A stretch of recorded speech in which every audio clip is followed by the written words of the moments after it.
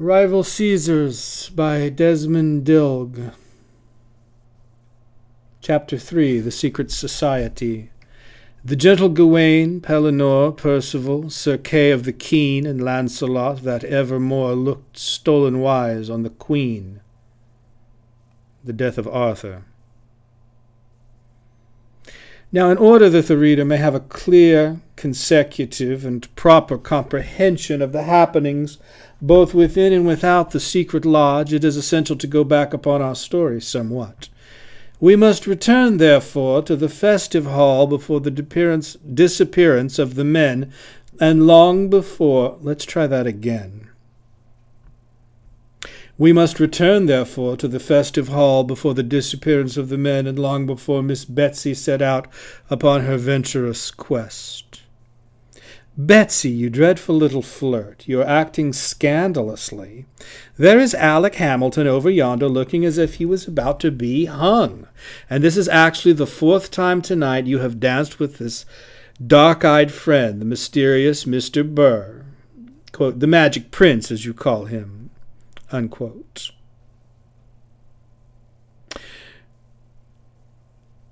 Thus said Catherine Schuyler to her sister Elizabeth, who straightway replied, There now, you fault-finding dear, why you yourself danced thrice with Mr. Troop, while Moncrieff, who is, I know, in love with you, sulked sadly, and then in desperation danced with the 2 Clinton girls. As for the magic prince, he quite beglamoured me with his courteous and bewitching ways. When he talks to me, I feel like a princess, and he just makes me do anything he wants. And then his eyes, they're just too awful. Oh, Catherine, they pierce into one's soul, and his voice, when he speaks, it is just like the tones of some wonderful fairy bell. I see you are in love with him, Betsy. But how about Alec? Said Catherine. You can have him, Catherine. I know you like him, answered Betsy. But I have neglected him shamefully. I'll go over and talk to him and try to make him happy. Poor dear Alec. I like him too. He is such a good companion. But then he is so dreadfully sentimental and so full of flowery compliments. Whereupon Miss Betsy moved rapidly over to Hamilton's side and began talking to him in a happy-go-lucky, good-natured, bantering way. Now, the Livingstons at the time of these happenings were one of the wealthiest families in New York. The founders of the family were of that hard, level-headed Scotch-Irish strain, renowned for its valor and partisanship, a strain that has given to America so many celebrated politicians, fluent orators, and dashing warriors. In the colonial days, when only property holders could vote or hold office, their influence was immense. They were very prolific, and their ramifications and affiliations with other of the old ruling families was quite phenomenal. They had countless cousins, sisters, aunts. Indeed, the Livingstons were more than a family. They were a tribe. Being staunch Presbyterians, all their instincts were entirely anti-royalist. And their great wealth in rents and trade proved of immense assistance to the revolutionary propaganda. Judge Livingston was wont to say, quote, When evil men bear sway, the place of honor is in the ranks of revolt. Unquote. Little wonder, therefore, that all his sons took an active part in the War of Independence, and thereafter became prominent and successful political and mercantile chiefs. The family was closely connected with General Philip Schuyler's family, also with the Van Rensselaers, Moncrieffs, and Clintons. Thus the gathering of the evening was somewhat in the nature of a family reunion. Not more than 3 persons present were unrelated. It was, as it were, a rally of the clans. Now Betsy Schuyler had hazel eyes and dark hair and a fresh, clear, healthy complexion. Her slender profile was very bewitching, her bust fully developed, and her manner bubbling over with human friendliness, joy of life, and animal spirits. A low-cut dress, adorned around the edges with French lace, exposed her snowy shoulders and breast. Upon a pillar-like neck her well-formed head was firmly poised. She possessed a bright, happy, joyous smile, and over her high, square forehead a thick mass of lustrous hair was coquettishly combed back and fastened behind in a fashion peculiar to the time. Catherine, her sister, though about the same age, was more staid in manner, more mature and womanly, with a kind-hearted, good-natured, and somewhat studious expression. She was utterly without guile and deeply in love with Alexander Hamilton, though she felt in her heart that he was rather attracted toward her more beautiful and very vivacious sister. Betsy was frank and full of fun, everlastingly teasing or tormenting somebody, always laughing and romping, a regular little tomboy, yet withal well-bred and ladylike. She was extremely fond of music. The tones of the string band in the dance-room seemed to shake her very soul with excitement. It was curious to observe, however, that when she talked to Aaron Burr, her whole demeanour changed. She became more subdued. She blushed, stammered. A wistful expression came over her face, and her half-hidden bosom heaved with rapider pulsations. One could plainly perceive that she was deeply in love with Burr, although she had not known him more than 2 hours. Even a tyro in the arts of Cupid could not fail to observe that Burr was first favourite. Hamilton saw it with some pique, but not over-resentful feelings. Burr, being a splendid judge of character, understood Miss Betsy thoroughly.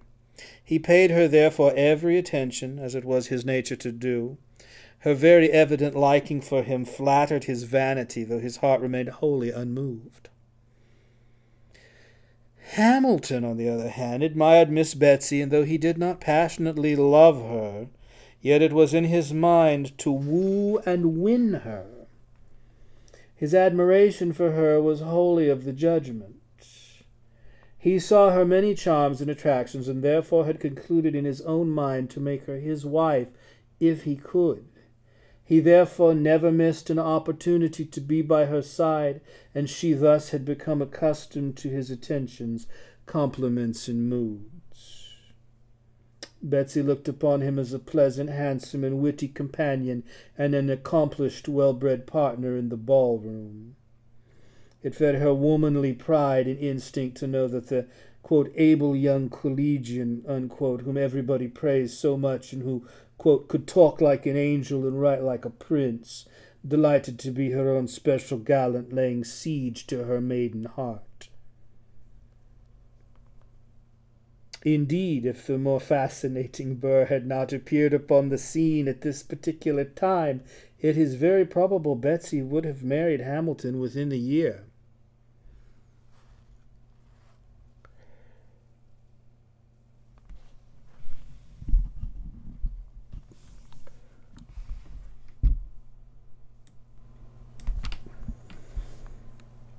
Her parents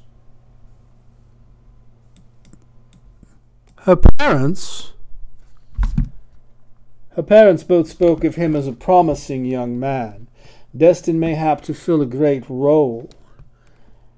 And she well knew that quite a number of other fair maidens and heiresses in New York were, quote, setting their caps, unquote, at him, including her own sister Catherine. "Mr. Hamilton," said Betsy, as they met, "you look quite gloomy and out of sorts, as if your heart had grown old with some deep sorrow.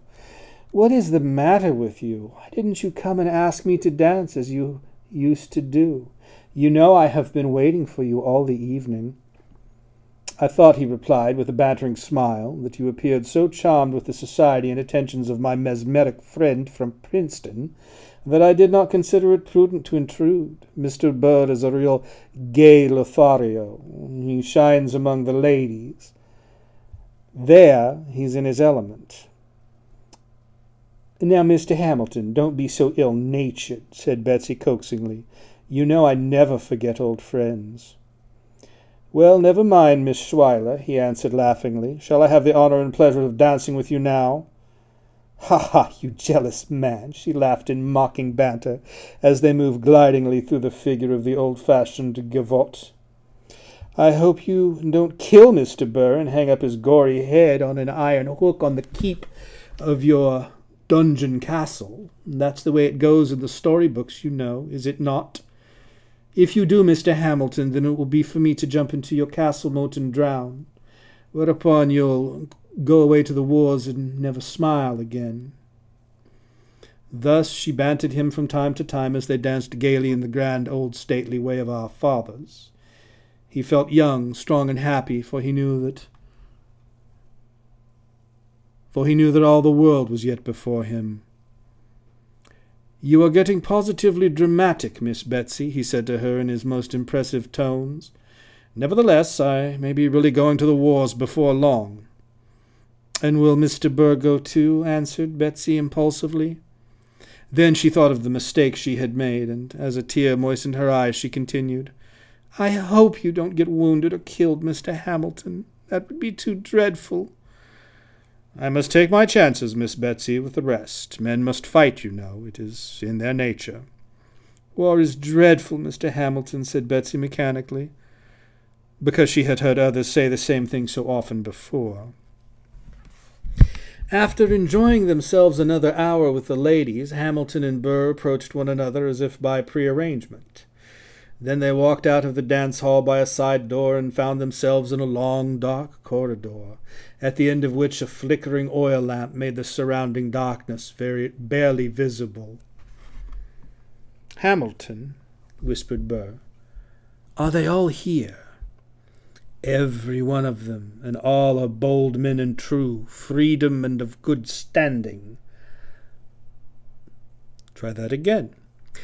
"Every one of them, and all are bold men and true, free-born and of good standing, just as commanded in the ritual."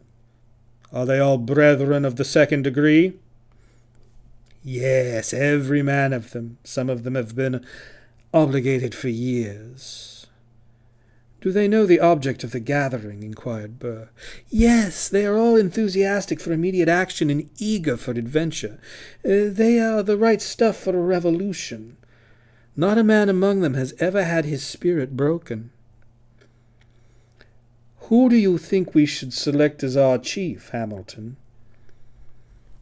"I suggest Colonel Schuyler. First, because he is wealthy and closely connected in business with all the leading men of New York.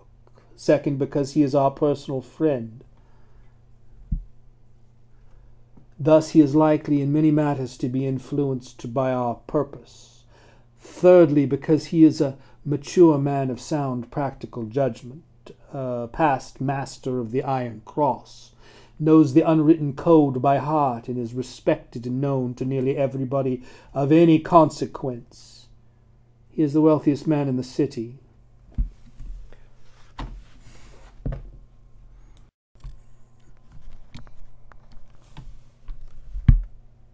But in addition to that," replied Hamilton, smiling frankly at Burr and noting the effect of his words, "I want to marry his daughter, Betsy, if you do not." The insinuation implied by Hamilton's words was thoroughly understood by Burr, who, without pretending to notice them, replied warily, "I don't wonder at your weakness for the beautiful Miss Betsy. She is a most charming girl, and so is her sister. I see you have an eye for female loveliness, Hamilton. I congratulate you upon your choice. She is an heiress, too, I hear. Her father, I believe, is one of the largest patroon landowners in Albany and Saratoga. I can assure you, Hamilton, if you want to marry her, no opposition shall come from me. I am not your friend in name only. If I loved her, which I don't, I would not say or do anything to prevent your success. I am a man of honor, Hamilton, and when I swear friendship to a man, I mean it. And as you have invited her father to be our most excellent chief, I see no objection to him, though personally I had a strong predilection for Judge Livingston. When I came to New York to find out how things really were, I brought with me several letters of introduction to the Livingstons, who, as you know, are related by marriage to my mother's family, the Edwards." "Yes," answered Hamilton, "you told me of it before. Livingston is a thoroughgoing man of the right color, but so also is Schuyler. Between them they have all the hidden strings in their hands, as far as New York is concerned, and they are also in constant correspondence with the revolutionists in Boston and down south. I fancy also that Livingston is one of the Supreme Seven, whose identity is the standing mystery of our order.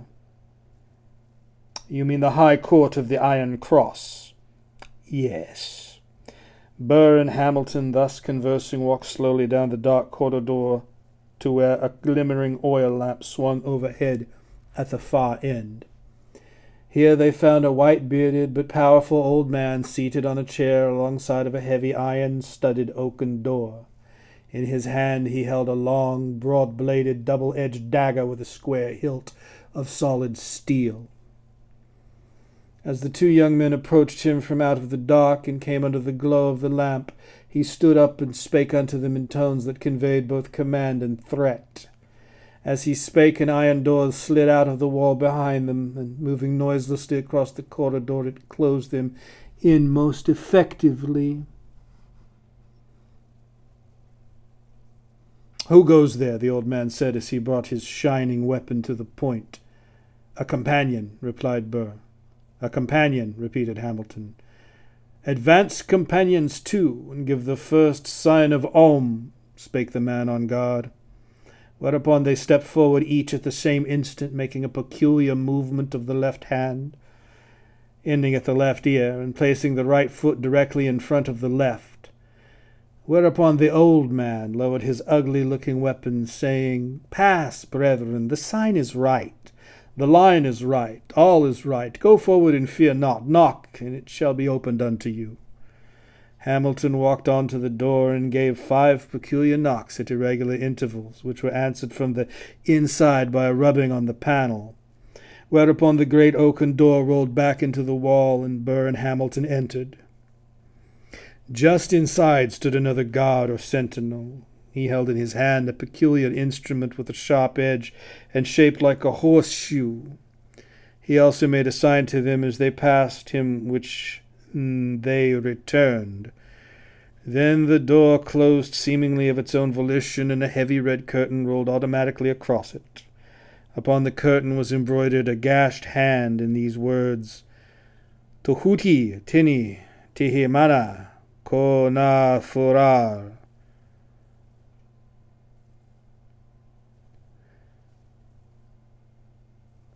I probably butchered that. Let's try it again.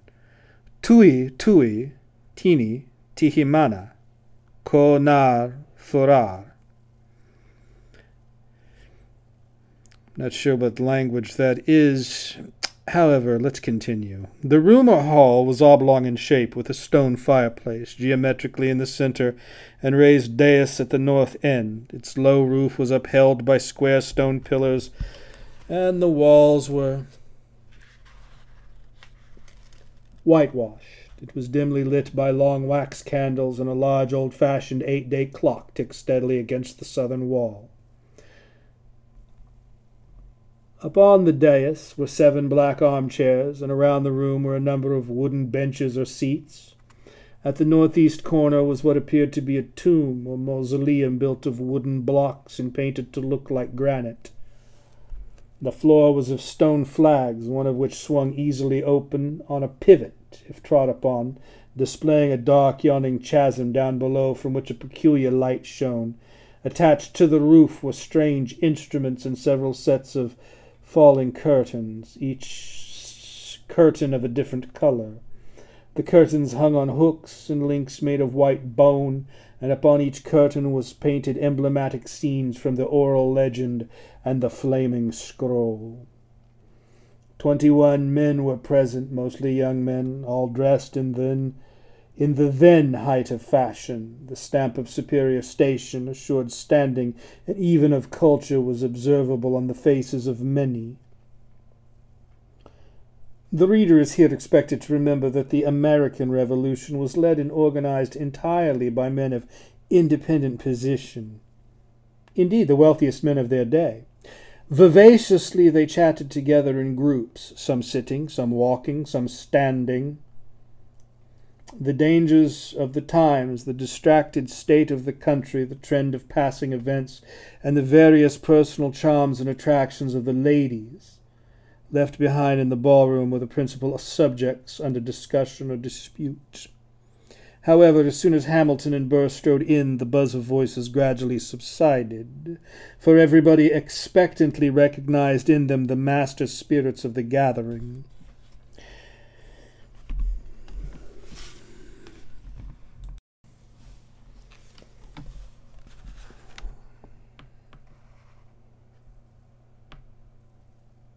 For a week past, Burr and Hamilton had been quietly yet successfully sounding their most trustworthy acquaintance.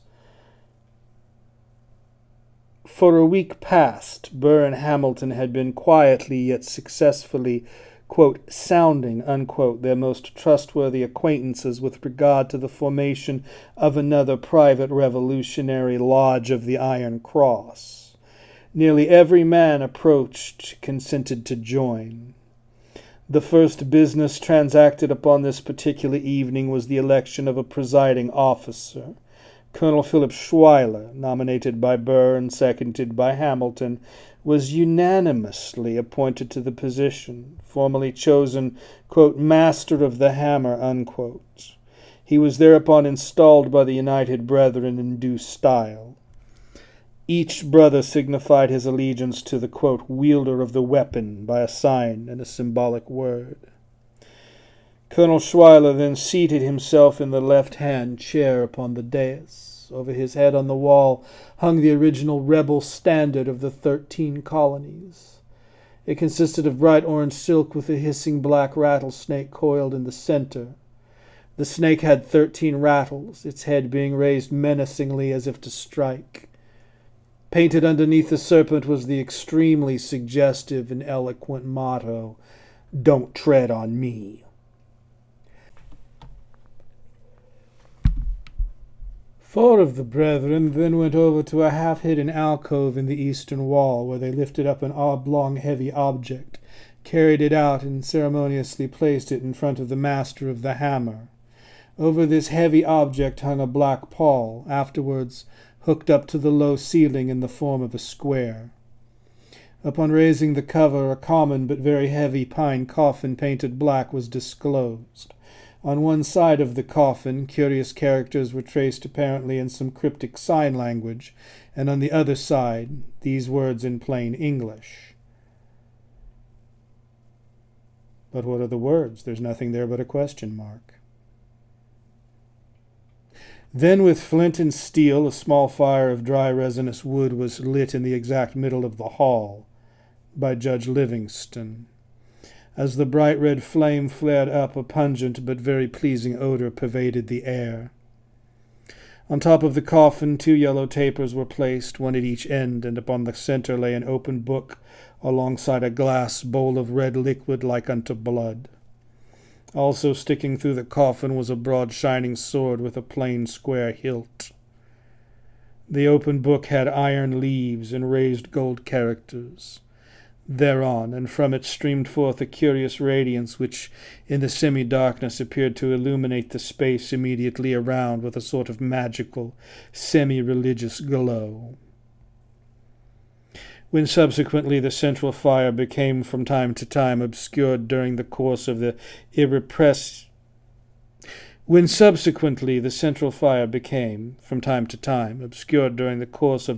impressive and weird ceremonial, a similarly mysterious light shone like a halo or aura from the broad gleaming blade of the uplifted sword. End of Chapter 3, Rival Caesars, by Desmond Dilg.